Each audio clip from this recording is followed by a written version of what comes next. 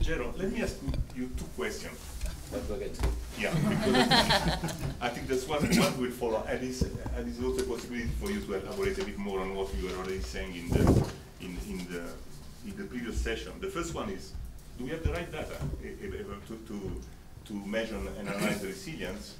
And if not, what should be done? So, and since you are also the director of the LSMS program, I would like to know from you what the LSMS program can do about it and what it intends to do.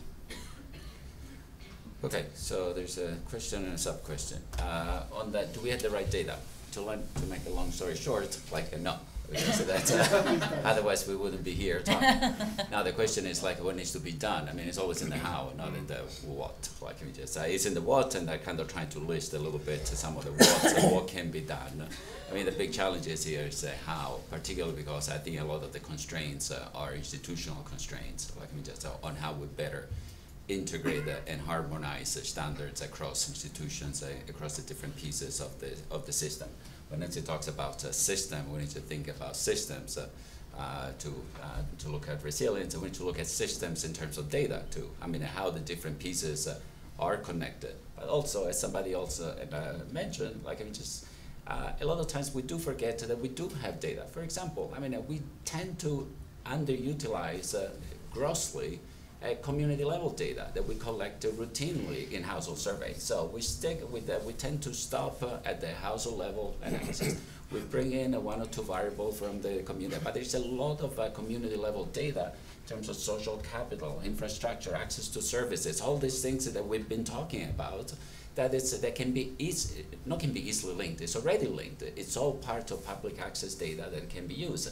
The question is how to promote how to do a better job of promoting the use of this data, and that's on one thing. On what the LSMS can do is like what I was trying to hint, and as my friend Derek mentioned. I mean, the LSMS will never give you, or an LSMS type, because like LSMS is a rather limited program worldwide, but there's a lot of surveys that they adopt a similar methodology. Like here we're talking about integrated household survey, multi-topic household survey, whichever way you want to call it.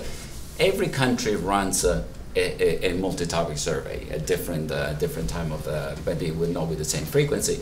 I mean, I think it's more about how we can use this type of animal, this type of the apple, and combine it with the orange, like I'm just said. And I think this is where I think to me the greatest opportunities are.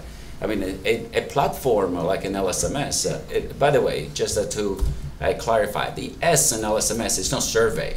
Everybody can say it's a living standard measurement survey. It's not a survey, it's study. I mean, it's a methodological, it's an analytical tool, the LSMS. Therefore, it should be used as an analytical tool. We're discussing here about measurement issues. Let's use a platform like an LSMS to tweak, to investigate, to learn how we better measure some of this concept that we've been floating around. Okay. Thanks a lot, Gero.